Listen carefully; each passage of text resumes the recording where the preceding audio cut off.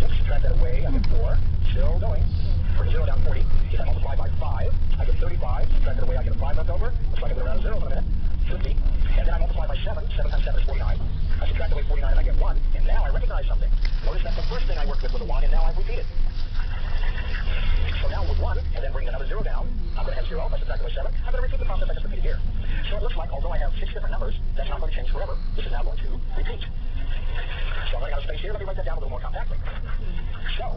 7 is equal to 0.142857, and then that repeats forever.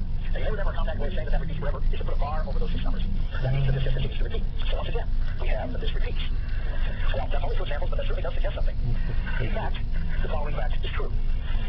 Rationals have the following property. Rationals, say Q using that notation, is the set of repeating decimals. We take all the decimals that repeat, including the ones that seem to end. Remember, we looked at 0.75, which was 3/4, and you might say, well, that's not a repeating decimal. Well, sure it is, if you consider the repeating number to be 0.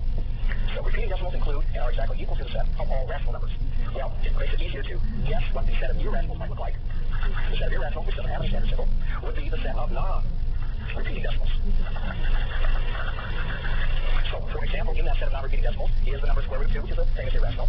It starts off 1.41423, or 213, excuse me, etc. There's another famous irrational pi, which you probably know, 3.14159, Now, I'm not going to tell you, it is difficult to tell if a given number is an irrational number or not, because you have to determine somehow that the decimals don't repeat. And no matter how